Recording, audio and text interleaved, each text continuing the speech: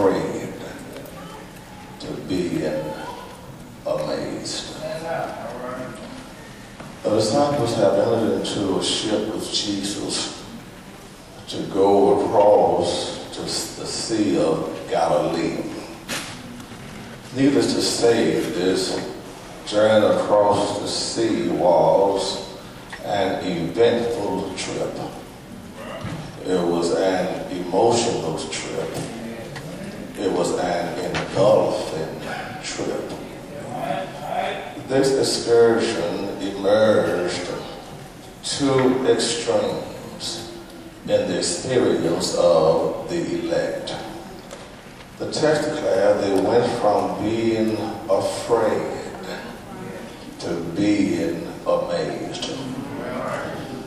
They were afraid because conditions on the sea got out of their control.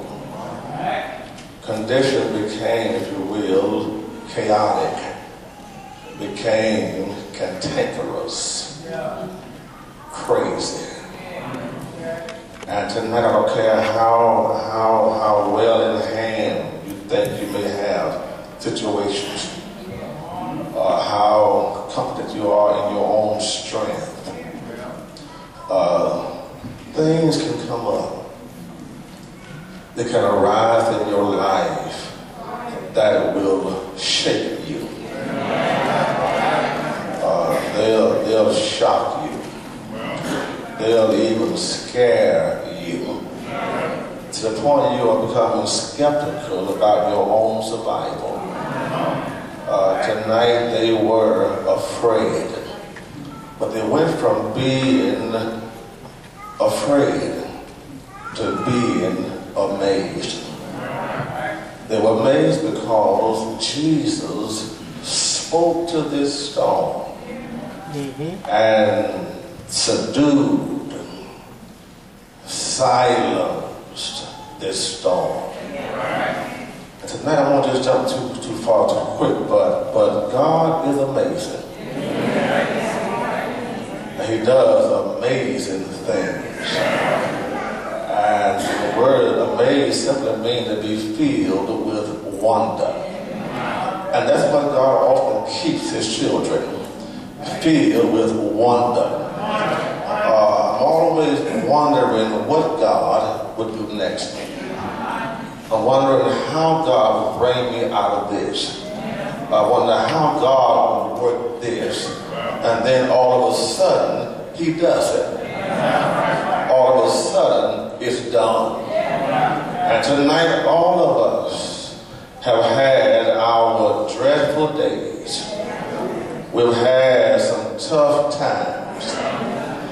We've had some sticky situations where God brought us from being afraid to being amazed. Tonight, let's walk through the text tonight. Verse 35. Verse 35, here we go. Number one, the text tonight talks about, number one, this is the advancement of the saints. The advancement of the saints. Here it says, let us pass over unto the other side. Now that's advancement. For whenever you are with God, you are always going. You are always growing. You are always growing toward a goal. You are never to become stagnant, stationary, or satisfied with the Savior. He said, let us pass over. That is, let's go what we have not gone. Let's do what we have not done. Let's travel in new territory. Let's tread on new turf. Let us pass over to the other side. Tonight is the night, and she's the night that want to advance in life. I want to be anchored in the Lord. Good man. We want to advance in life. We want to pass in school. We want to progress in service. We want promotion in status. When it comes to God, want to be part as saints. We want to advance in life, but be anchored in the Lord. I'll tell you what an anchor does. An anchor keeps the ship at the dock. An anchor keeps the ship from drifting. Even though the ship was designed to divide the deep, it was made to sail the sea, yet anchors will hold it stationed at the shore, but it's still in the water. What happens is it has motion, but no movement.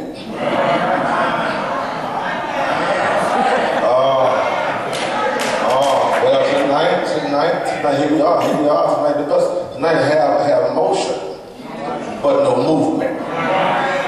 You ever been always on the go and wasn't getting nowhere? You ever been always busy, wasn't getting nothing done? You ever been doing a whole lot of spending and nothing to show for it? We have motion, but there's no movement. Even in church, we have good motion, but there's no movement. We have good programs, good projects, good pursuits, but we ain't getting nowhere. The Lord, it's this rocking chair syndrome. Well, you're always moving, but you ain't getting nowhere. And he said, I want saints to advance. Let's go over to the other side. We've seen this. We've done this. We know this. Let's advance to the other side. Well, to go to the other side means this. It means to leave the classroom of the gospel and go to the coast of the Galileans. It means to get out of the sanctuary and get to the street. Leave, put the word into practice. We have to learn how to advance from where we are and move to the other side. But a real task is, what a real work is the advancement of the saints. Let us pass over to the other side. Well, number two. Talks about, when it's text sail, verse 7, talks about the atrocity on the sea. The atrocity on the sea. When they set sail on the other side, they run into a storm. And you have to know this, that the water body of water in the Sea of Galilee is a strange body of water. In fact, it's made up, of fresh water. The sea is shaped like a pear.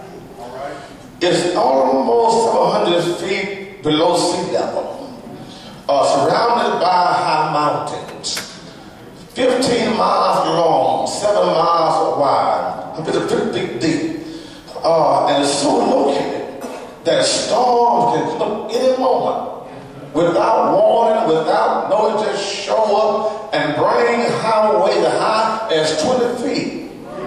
And here they are going to cross the sea and run into a storm. Now listen,